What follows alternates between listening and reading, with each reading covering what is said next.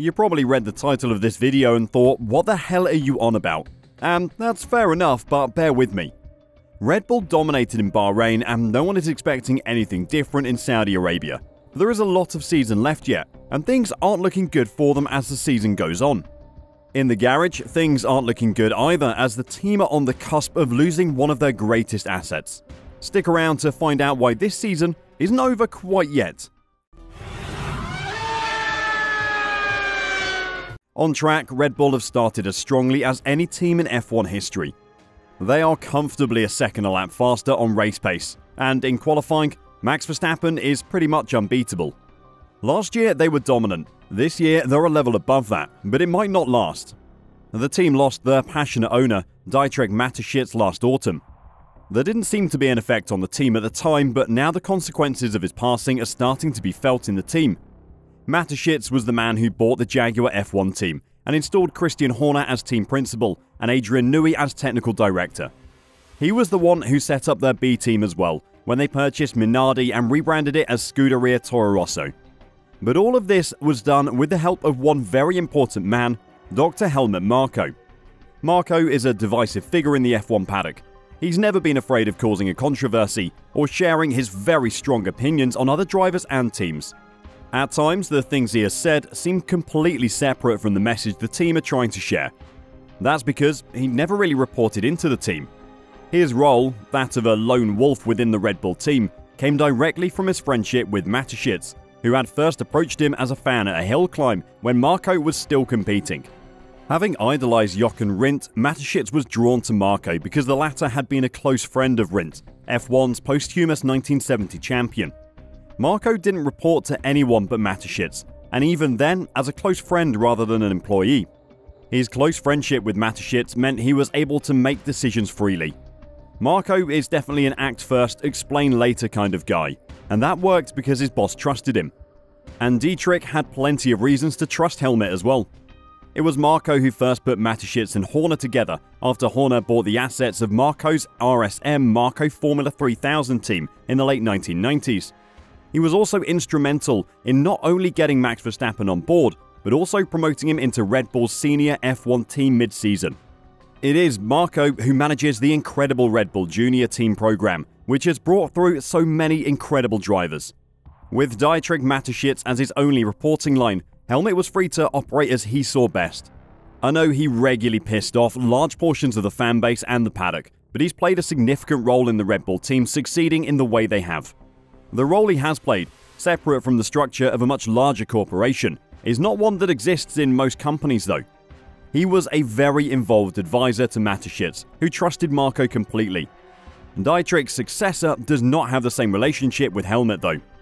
Mateschitz's old role was effectively split into three, with Oliver Mintzlaff moving up from being chief executive of Red Bull's RB Leipzig football club to a chief executive of corporate projects and investments role that encompasses all the firm's media and sporting projects, including the F1 team. Apparently, Mintzlaff doesn't care much for motorsport and has a poor relationship with Red Bull's motorsport advisor Helmut Marko. You can see this relationship straining in some comments made by Helmut Marko on Red Bull Media House's own Speed Week website last week. Why they would publish these comments in their own media outlet is baffling, but here you go. "We've met twice," said Marko. He was given some insight. How well he'll respond to our ideas remains to be seen. Red Bull Racing has always been very autonomous. It's no longer the case that I call with a report after every practice and race. The direct, personal, friendly relationship is no longer there. Didi was a visionary, had emotions. I'm not seeing that anymore. I'm a free person, I can stop anytime if I'm no longer enjoying it. We'll see how the future goes. Marko is clearly not happy with how his new boss is managing his role and the Red Bull team as a whole. Christian Horner has always had the freedom to run the team how he sees best, and that has brought them great success. Red Bull building their own engines is the final step in that process. The team might be branded as Red Bull, but it is definitely Horner's team. Mintzlaff is likely looking to create a more rigid operating system in the Formula 1 team, building proper reporting lines and making sure the roles in the team match up with the rest of the brand's sports teams. That leaves Marko in a very awkward spot though, because his role doesn't slot into a standard business model. He could carry on running the academy, but by the sounds of things, He won't be able to make the decisions he wants without approval from someone above him. Marko will be 80 this year. He doesn't want to be put into a box after being free for so long. He doesn't need this job. He's earned his money already. He does it for the joy of it now, and by the sounds of things, that joy is fading away due to the new Red Bull corporate structure. The colour he brings to the paddock will be missed, but the Red Bulls will miss him the most. Marko's potentially imminent departure will have an effect down the line as Red Bull's conveyor belt of talented drivers comes under new management. But the team have more immediate problems that could derail their championship challenge this season.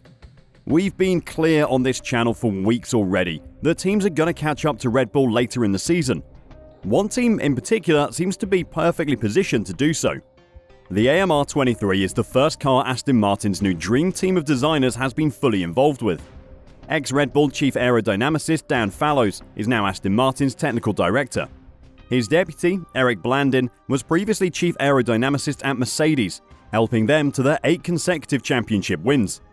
Aston Martin also poached Andrew Alessi from Red Bull in 2021 to become head of technical operations, while engineering director Luca Fabato arrived from Alfa Romeo. Early indications point to the dream team working. Aston Martin has a significant development advantage over Red Bull this year. As part of their penalty for breaching the cost cap for the 2021 season, Red Bull were hit with a further 10% reduction in their wind tunnel time. Red Bull were already set to have less time in the wind tunnel than their rivals due to winning last year's Constructors' Championship. Red Bull were due to only get 70% of their wind tunnel time, an average of 28 runs per week. But with the added penalty, that was reduced to 63%, or 25 runs per week in their wind tunnel.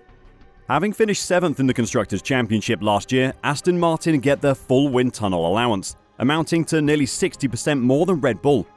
The AMR23 was conceived when Aston Martin had just a 33% increase in development time on Red Bull. If they manage to catch up this much with just 33% more time in the wind tunnel, imagine what they can do with 60%. In terms of Aston's prospects going forward, a good car works everywhere and gives the drivers confidence. Ferrari might well be a bit quicker than Aston and Mercedes over one lap, but when it comes to the longer stints, there's little in it. Sky Sports F1's Martin Brundle said in his latest column. It's already a good package, but if they know where to go to improve it, then by mid-season they could emerge as the major challenges to Red Bull. It isn't just the media that are finally taking notice of this development difference between Red Bull and Aston Martin. Helmut Marko is very aware of it as well. Marko said that Red Bull was far from relaxed despite looking comfortable in front right now. "We prepared ourselves optimally for the season," he said. "Once we knew that this penalty would be imposed, it was clear that when we went into the wind tunnel, it had to be done in an efficient manner and each run with a clear plan. At the moment, we've managed to do all that. But of course, as the season progresses, we run out of wind tunnel time.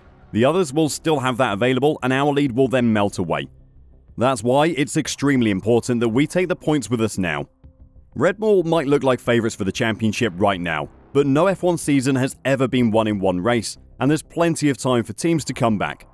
Aston Martin's aim for now has to be to develop as efficiently as possible until the summer break, when the development sliding scale is recalculated. If Lance and Alonso can pick up enough points to stay within touching distance of Red Bull while the team develops the car, then Red Bull could be in trouble later in the year. Do you think Helmut leaving Red Bull will be a problem for them?